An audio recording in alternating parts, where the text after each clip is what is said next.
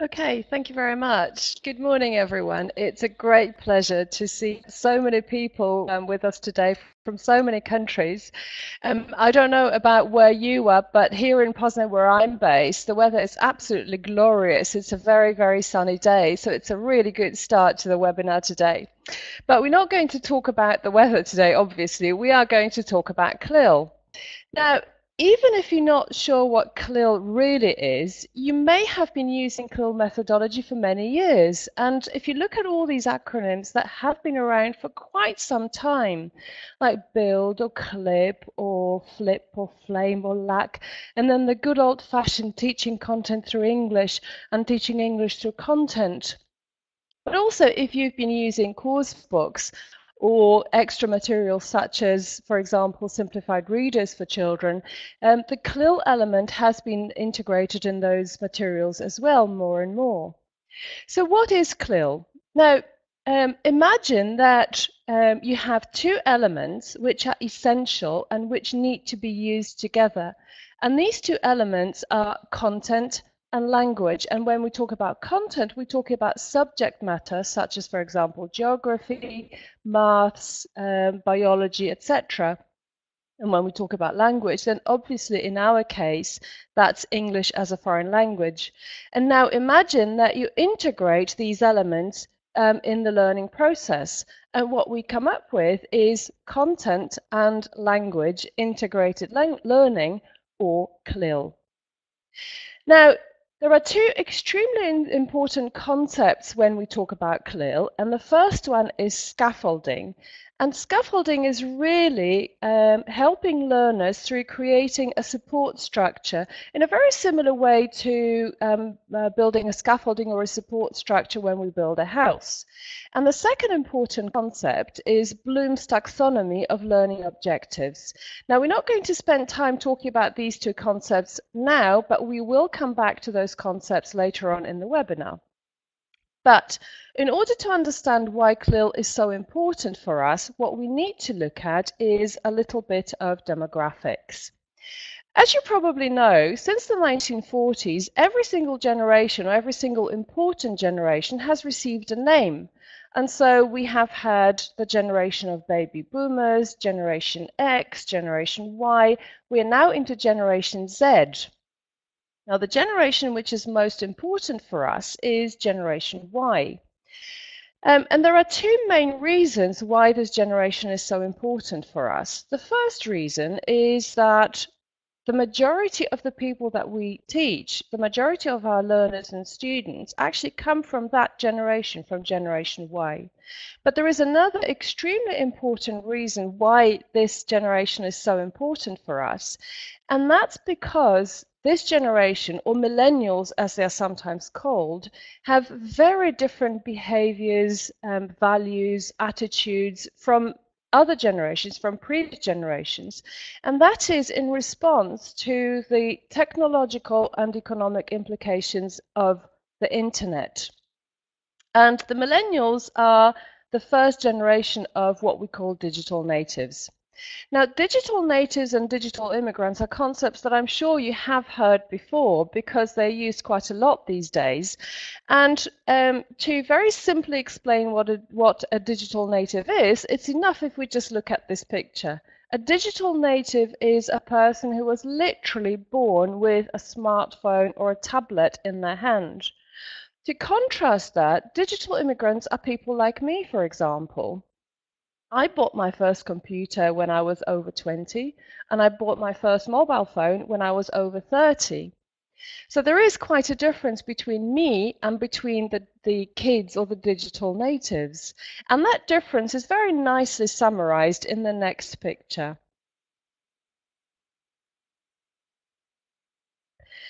Now, being a digital native really means that students that we teach these days will have a different attitude to what happens not only in their private lives, not only in the context outside the classroom, but also to everything that happens inside the classroom.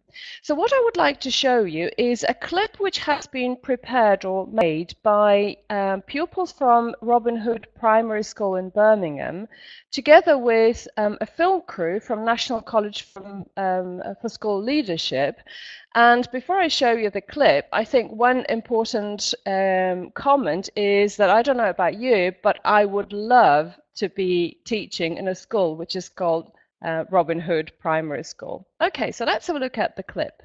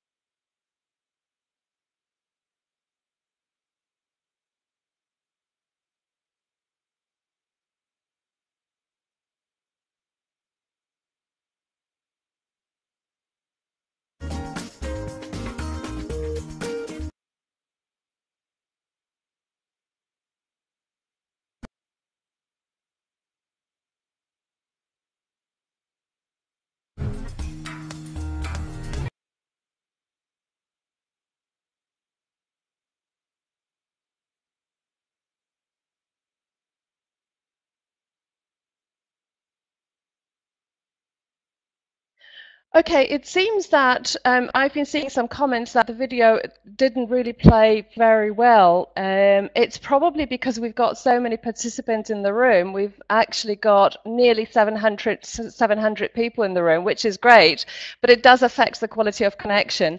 But I still hope that you were able to pick up the main message from that video, and that was that learners really want to the teachers to use modern technology to engage them in the learning process. So what is it that's so cool for Generation Y, the generation that we're talking about? Well, first of all, they want to learn in an active way.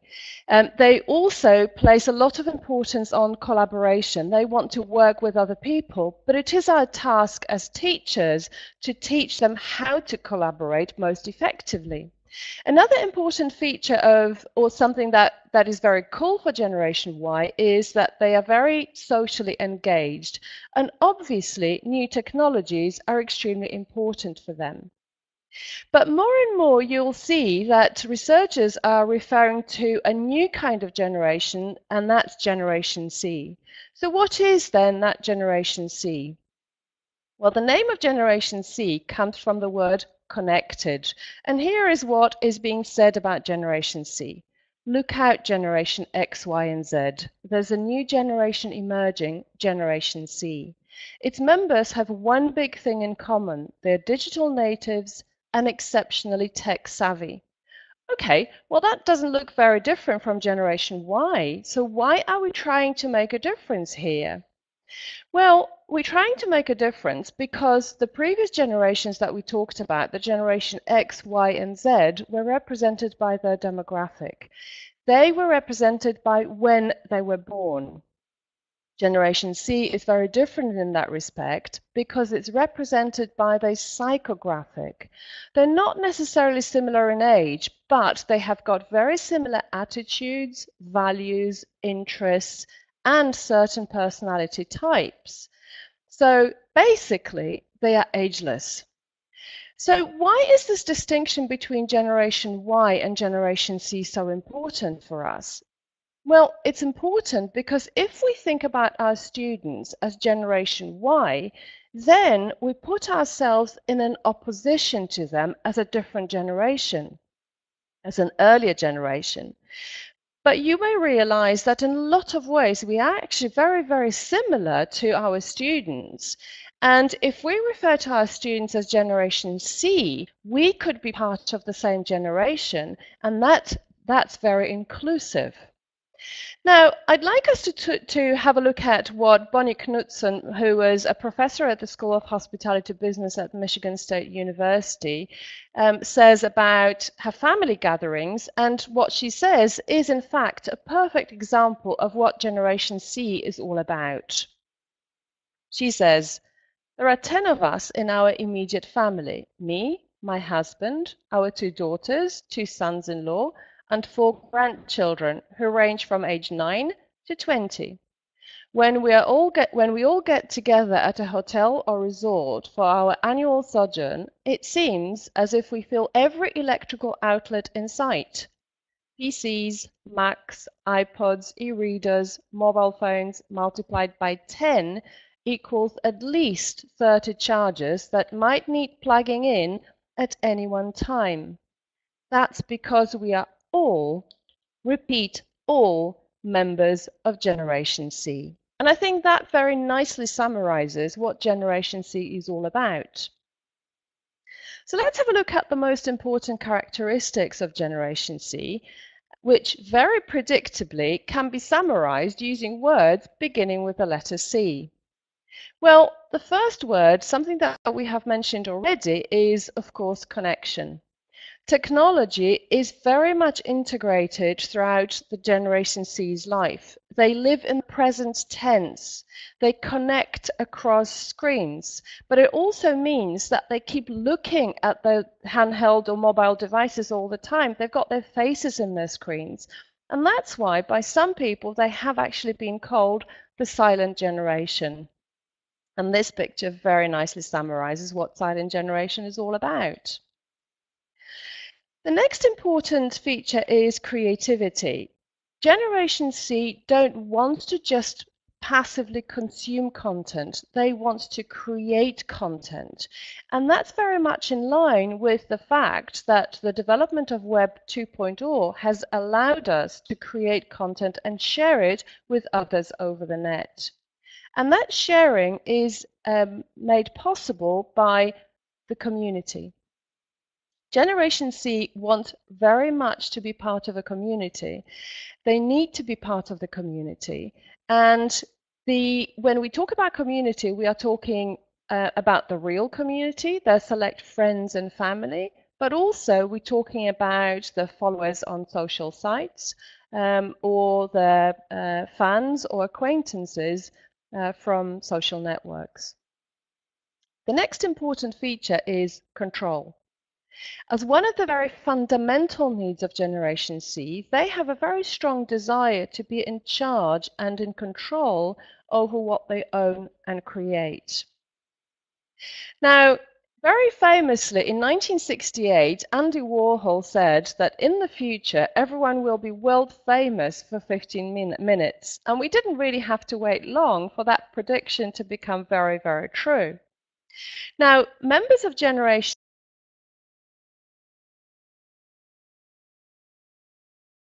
and then to distribute or disseminate their own images and their own ideas, their creations and their content to millions of people, they have gained the possibility of becoming a celebrity, even if it's only as being a celebrity for 15 minutes. And finally, of course, communication. But it's very important to notice that digital communication channels have, to a large extent, replaced the physical interaction, which is typical of other generations. And that's why Generation C is very often referred to as the silent generation, as we have said earlier. So, to summarize, Generation C are people who are completely at home with technology. They want to remain in contact using mobile communications. They are very content-centric. They want to take part in creating content, which is then shared with other people over the internet. But they also seek control of the world and culture. Now, control of the world and culture has actually become extremely difficult because the world that we live in is very, very complex. It's actually becoming more and more complex by the minute, especially for our students. Now, I wanted to play a little clip about the future of work here for you, but again, I'm a little worried that the quality of the film is not very good. So I'll just tell you what concepts are explained in that little clip. When we look at the world of work, even 10 years ago, especially 20 years ago, there were certain jobs which didn't exist. Jobs in social networking didn't exist. Jobs to do with mining big data didn't exist. Because of the changes in terms of technology, the world of work has also changed, and it keeps changing. And really, we have no way of predicting what kind of job our students will have throughout their lives and how many times they'll have to change those jobs. Now, the one concept which is very clearly connected with that idea that we will be changing our jobs, our students will be changing their jobs many times throughout their lifetimes, is the concept of 21st century skills. And this is something that I'm sure you have heard about many times because it is one of the big buzzwords in education these days. The question is it just a buzzword? Well, we know how much the world has changed, and it has changed because of technology innovations. It has changed because of globalization. And finally, because of the technology innovations, because of the globalization, and because of the different challenges, how people learn has also changed quite dramatically. So all of this combined creates a very serious need for 21st century learning, which will help us produce learners who will be autonomous and who will be able to continue independent learning long after their formal education has finished. So what are those 21st century skills? Well, because the world has changed so much because of the development of technology, our ways of thinking have had to change, our ways of working have had to change, and obviously also tools for working have changed, and skills for living.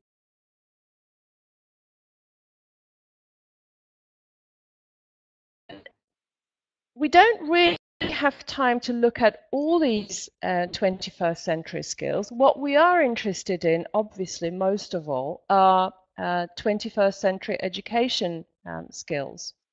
Now, some of you may be familiar with an online tool which is called Wordle or word cloud. Well, what I have done is I have again used some words beginning with our favorite letter C, which refer to the 21st century education. I have put these words into a word cloud. I'm going to put this word cloud up on the screen in a moment, and I'd like you to, if you can, to type the words that you find in the Wordle into the chat box. Okay, ready? Go.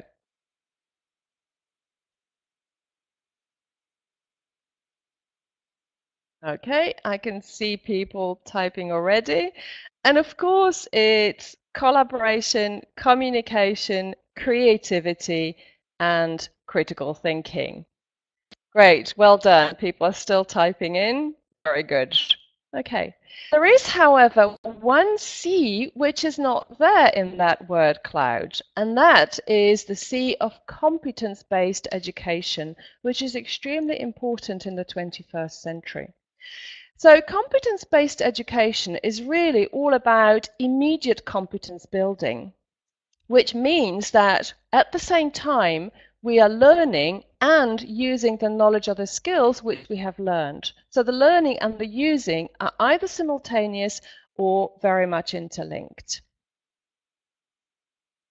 So if we look again at what are the characteristics of Generation C, we will see quite a lot of overlap with 21st century skills.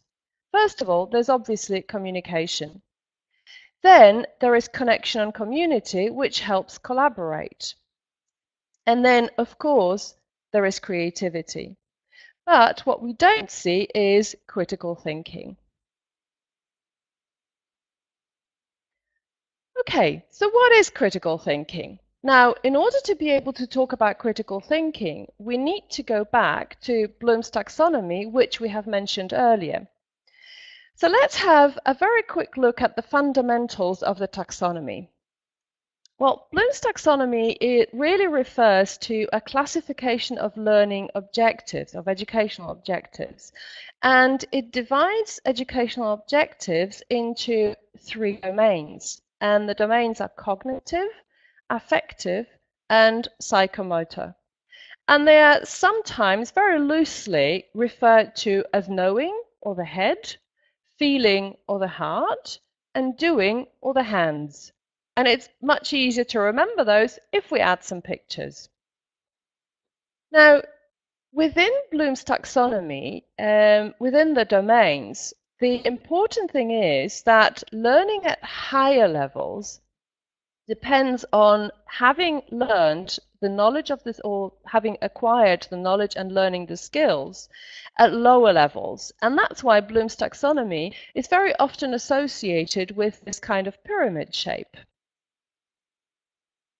Now, if we're talking about critical thinking belongs in the cognitive domain, so in the head, and it's really all about asking yourself questions. It's about not accepting things without reflection.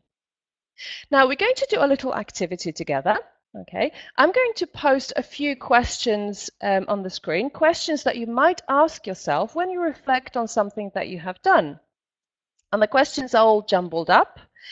Your task will be to put these questions in the right order, and when you're ready, can you type the letters in the correct order into the chat box, and I will show you the correct answers in about half a minute.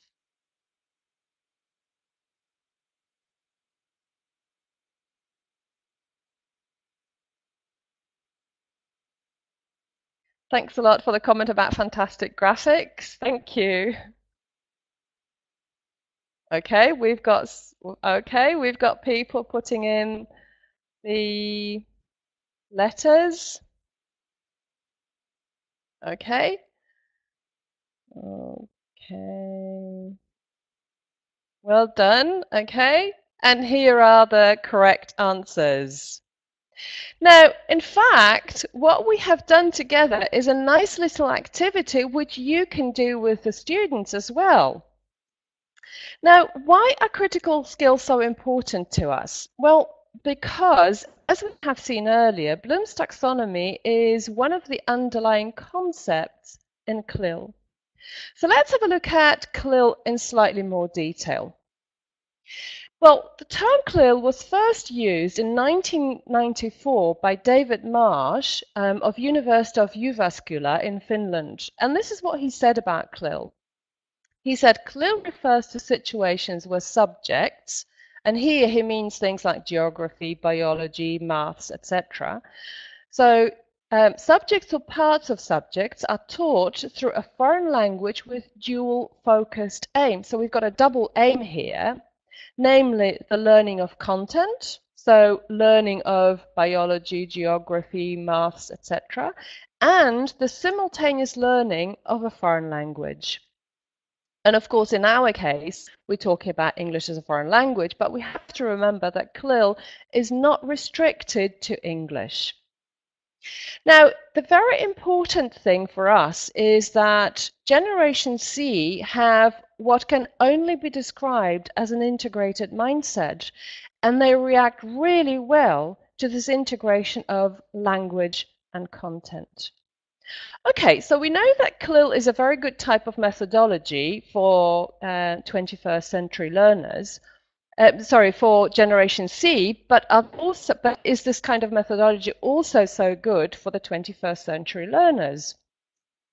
So let's have a look at these two things together. Well, first of all, CLIL methodology is very close to the needs of the digital generation because it lends itself very well to the use of technology, not only in the classroom, but also outside the classroom.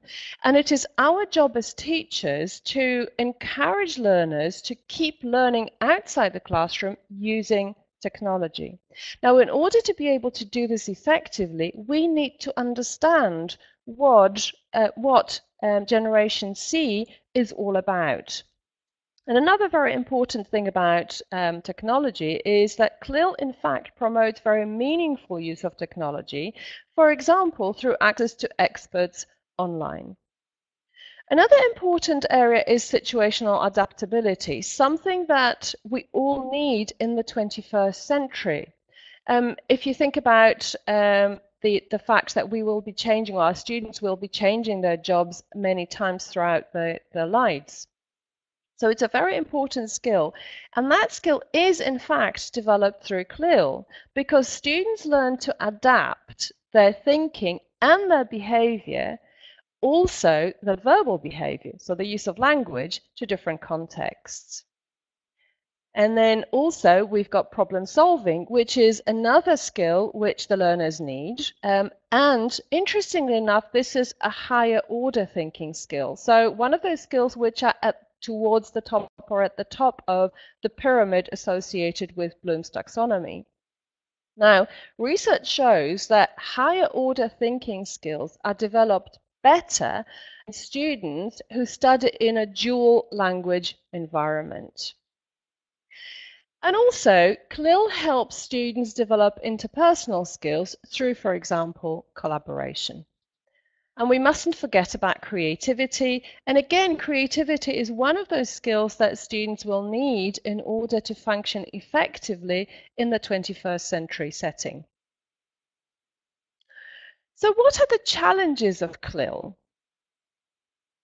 Well, the first major challenge of CLIL is very nicely summarized in those two pictures, and it's really all about the teaching style. If you think about subject teachers, they are responsible for covering a large quantity of facts, of information, and this is because the school curriculum is constructed in such a way that this is what they have to do. And if you have so much to give to students, to teach students, the most efficient delivery system may be frontal teaching. So the teacher will be lecturing a lot and explaining a lot from the front of the classroom. And of course, students may be asking questions from time to time, but the interaction is really limited. And students usually don't have time to scaffold learners to help them understand everything that they're talking about. In contrast, language teachers, for them, the priority is interaction between students because this is how students learn language. They need to interact in order to learn to use language. So that's the first major challenge in terms of CLIL from the point of view of the teacher. And the second important type of challenge that comes up quite a lot when you talk to teachers about CLIL is the potential lack of confidence in the other subject.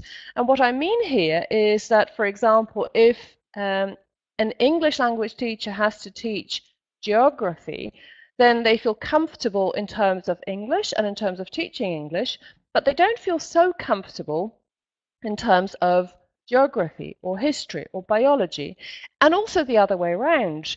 If a biology teacher has to teach biology through the medium of English, they will feel very confident and comfortable in the context of biology, but they may not necessarily feel so confident in the context of English as a foreign language. So what do you do if you're new to CLIL? Well, if you look at, and I think we've gone a bit too far. Okay, if you look at this slide, it shows the 4 very important features of a successful CLIL lesson. So let's look at planning successful CLIL lessons, which will take into account these features. Okay, so in order to plan effective CLIL lessons, what we need to start with is defining content. So in other words, what is it that I'm going to teach? What are my objectives? But from the point of view of the student, what is it that they're going to learn? So what are the learning outcomes? And here you need to decide what kind of text you're going to use for your lesson. The next stage is linking content with communication. So what kind of language will the students need to be able to work with the content? So what kind of lexis is important? What kind of grammar is important? Collocations, colligations. But also we need to remember about the language of tasks and classroom activities. So students need to have the language to be able to deal not only with the text, with the content, but also to be able to successfully do the tasks that we set. The next step is exploring the kind of thinking skills which you can develop. And here we go back to Bloom's taxonomy. So which thinking skills are appropriate for the content that we're teaching, and what tasks will help us to develop higher order thinking skills in students. And this is the stage of the lesson where we focus on identifying and organizing knowledge. And we do that through the use of graphic organizers, diagrams, timelines, flowcharts, etc. And last but certainly not least, we need to consider culture as a thread throughout the topic.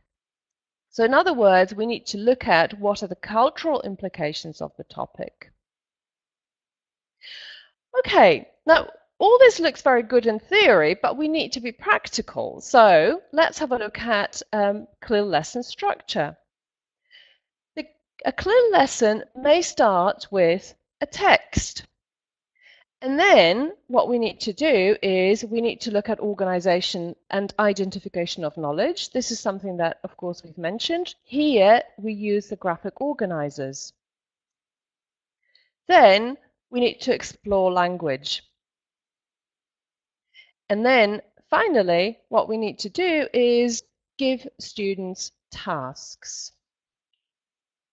Now, when we talk about language and when we talk about tasks, a very important concept which we have already mentioned is the concept of scaffolding. So what exactly is scaffolding? Well, scaffolding is really all the strategies and techniques that we as teachers use to first of all highlight the core language in a content subject, and then to make this language available and accessible to learners. Okay, this sounds a little bit complicated, so let's put it in simpler words. First of all, we know that if we talk about certain subjects, certain pieces of language are bound to come up. And just to give you a very simple example, if we're teaching history, then past simple, or generally speaking, past tenses are bound to come up time and time again. So it's our job as teachers to highlight this kind of language in this content, in this context, so in the context of history. And then making the language available is really all about making the language easier for learners. Now, this slide is quite important not only because it explains very simply what scaffolding is all about, but it also links us with the tasks. And if you look at what I'm highlighting at the moment, right-hand side of the screen, you've got a link to an online tool which you can use to work with students. How? Well, when we talk about tasks for students, one of the things that I could, for example, ask you if you were my students in a CLIL lesson would be to read a text about CLIL and then produce a simple synthetic cartoon using Potoons, giving the most important information about CLIL. Okay, one aspect which we have only so far mentioned in passing is culture. Now, this is something that that is very, very important in terms of CLIL lessons. And in a book written in 2010 called CLIL Content and Language Integrated Learning, David Marsh and his co-authors talked about the importance of culture, and they said that culture is really the underlying concept for the other three aspects: content, communication, and cognition. So if we think back to what we have said already, content, the subject matter, communication, the language, and cognition, the thinking skills, the lower or higher order thinking skills. So if this is the underlying concept, then we can imagine those four concepts as a tetrahedron where all these concepts are connected to one another. So how do we define culture? Well, culture is a set of shared attitudes, values, goals, and practices that characterizes an institution, organization, or a group. Now, for practical purposes, it's usually broken down into 11 aspects, and it's also for the sake of organizing information. Now, if I show you what these 11 aspects are, you will recognize very quickly that all these areas are tackled time and time again in the course books that we use. Now, that means that there are ample opportunities for us as teachers to link content and culture to achieve some very important CLIL aims. And these aims are building intercultural knowledge and understanding, developing intercultural communication skills, and providing opportunities to study content through different perspectives. So giving students a wider perspective on things. Now, one of the things that we have mentioned is tasks and materials. And we have looked at an online tool very briefly. But what is very important from the point of view of us as teachers is being able to say whether a material that I want to use or a task that I want to give our students is appropriate for my learners. Now, Professor Jim Cummins of University of Toronto has actually developed a matrix which shows the relationship between the cognition, so the intellectual processes which take place when we learn, and the language itself. And that matrix has been adapted for the purposes of CLIL. And this is what the matrix looks like. So you'll see that we have a horizontal axis of linguistic demands going from low linguistic demands to high linguistic demands. And then we've got an axis for cognitive demands, again going from low cognitive demands to high cognitive demands. Now, if you think about it, if we give students tasks which have low cognitive demands, learning is not very likely to take place because students need something with high cognitive demands, something that will stretch them in order for learning to take place. But we also need to think about language. And obviously, for students at lower levels, we can't give them tasks which are very linguistically demanding. So if we think about the practicalities of CLIL, the most likely thing to happen is that we will travel with our students from quadrant 3, so tasks and materials which are not very linguistically demanding, but cognitively very demanding, to quadrant 4, where we've got both high linguistic demands and high cognitive demands. Now, if we look at CLIL in general, what are the main benefits of CLIL? What is it that makes CLIL such an attractive proposition for us and for our students? Well, first of all, CLIL builds confidence, and if it builds confidence, it means that students will be progressing more quickly because they're motivated to learn what we teach them.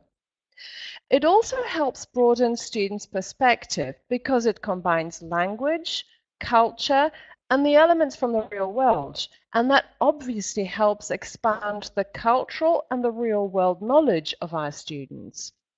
And again, these are the things which are really important when we think about the fact that students will be dealing with a lot of challenges which are brought about by the fact that the world is changing so fast.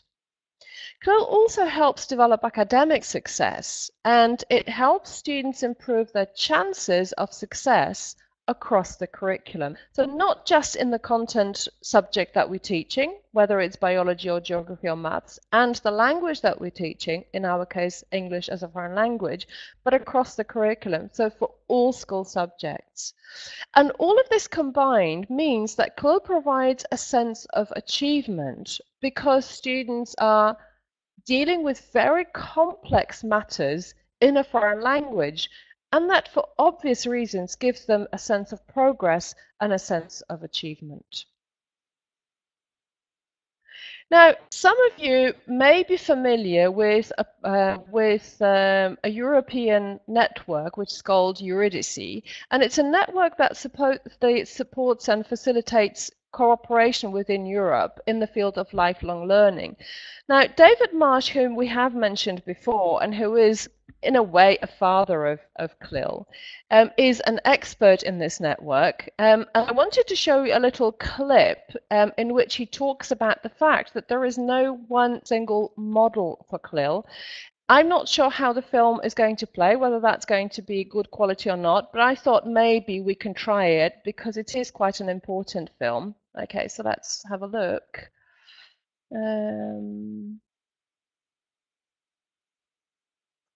Okay, and let's see if it works.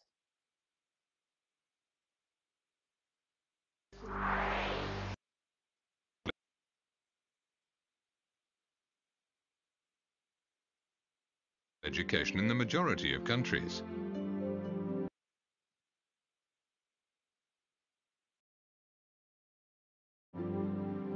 In around 1/3 of them, this teaching